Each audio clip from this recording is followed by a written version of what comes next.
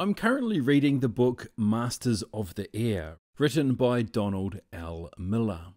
This book is the basis for an upcoming miniseries of the same name, to accompany Band of Brothers and the Pacific. I wanted to share a section of the book that covers the exploits of a man named Maynard Harrison Smith, the recipient of a Medal of Honor for his actions. The section of the book reads as follows. Maynard Harrison Smith was with the first group of replacements to arrive that spring, and at age 32, he was one of the oldest. The son of a small-town judge, he styled himself a debater and frequented the pubs around the base, arguing politics with the locals. Back on base, he was forever in trouble, known to his hut mates as a real fuck-up. Smith went on his first raid on May 1st, 1943. His veteran pilot was Lieutenant Lewis Page Johnson, and Smith, filling in for another man, was assigned to the ball turret, even though he had never before flown in the glass bubble. Coming back from St. Nazaire, the group sighted land and started to descend. The visibility was lousy, but we were pretty happy, the co-pilot later described the scene in the plane. All of a sudden, there was a terrific crossfire of flak. Wham, wham, wham, wham, and we were in the middle of it. They were not over England. A navigator's error had brought them over the U-boat base at Brest. Moments later, they were attacked by a swarm of FW-190s that came ripping through the haze. William Farenhold, the top turret gunner, came down and said that there was a hell of a fire in the back of the ship. The interphone was shot out, so Johnson ordered him to go back and appraise the damage. When Johnson opened the forward radio compartment door, a solid wall of fire stopped him in its tracks.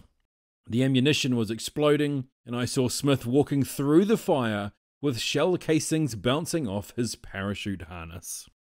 Just before this, Smith had crawled out of his turret and found himself bestride two angry fires, both closing in on him.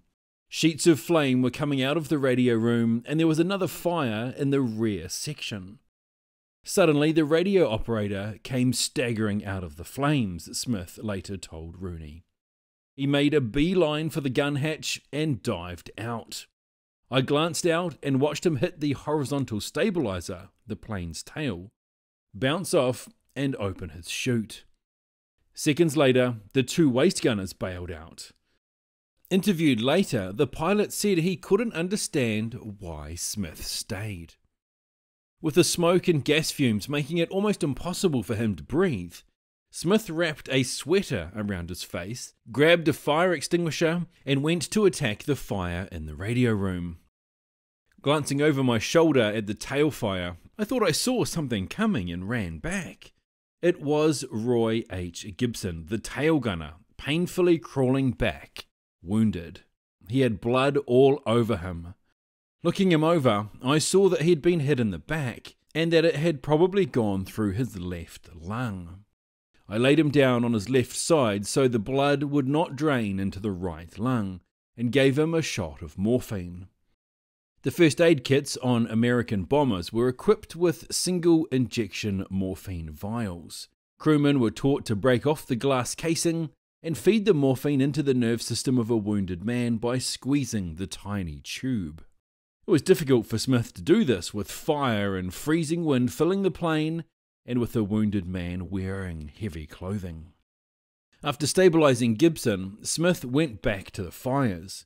Just then, a Focke-Wulf returned to finish off his fortress. I jumped for one of the waist guns and fired at him, then went back to the radio room fire again.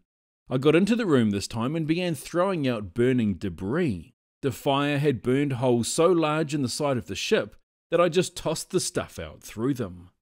Gas from a burning extinguisher was choking me, so I went back to the tail fire. I took off my chute so I could move easier. I'm glad I didn't take it off sooner, because later I found that it had stopped a .30 caliber bullet. After emptying the last extinguisher, Smith urinated on the fire and tried to smother it with his hands and feet until his gloves and boots began to smoulder. That FW came round again and I let him have it. That time he left us for good. The fire was under control, more or less, and we were in sight of land. Smith knelt down and tried to comfort the wounded tail gunner.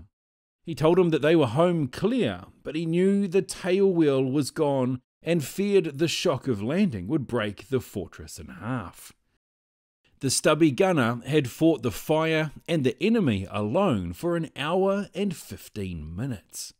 The full ammunition cans he tossed out of the plane weighed 100 pounds, just 30 pounds less than he did. With the bombers flying in close formation, the crew of the ship on Johnson's left wing, piloted by Captain Raymond J. Check, had witnessed the scene.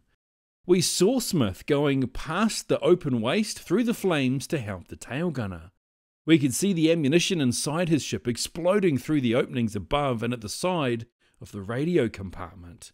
We could see him fighting the fire and then stopping to fight off attacking enemy pilots. All this was done with the wind blowing the flames over him. That he did not lose his life by these actions is a matter entirely with his creator. When the battle-tough fortress landed on an emergency field near Land's End, the fuselage held. It was a miracle she didn't break in two, Smith told Air Force investigators. I wish I could shake hands personally with the people who built her. Snuffy's story was a dream come true for public relations officers, and his exploits were played up to the press to the hilt, wrote the 303rd's historian. Usually, a Medal of Honor recipient was sent home to receive his award from the President, but Secretary of War Stimson was touring the air bases, and the men, it was thought, would get a boost from seeing one of the sergeants receive the nation's highest award for bravery in combat. The day Stimson arrived in an 8-car caravan, Smith was nowhere in sight. A search was quickly organised, and he was found in the mess kitchen peeling potatoes. He had been assigned to KP duty for coming in late after a pass and had forgotten what time he was expected to show up for the ceremony. He was, said his citation, an inspiration to the armed forces of the United States. But the boys who knew him, said Rooney, never stopped thinking of him as a fuck-up. Maybe so, but this dour screw-up from Cairo, Michigan, had performed what his pilot called an act of complete self-sacrifice.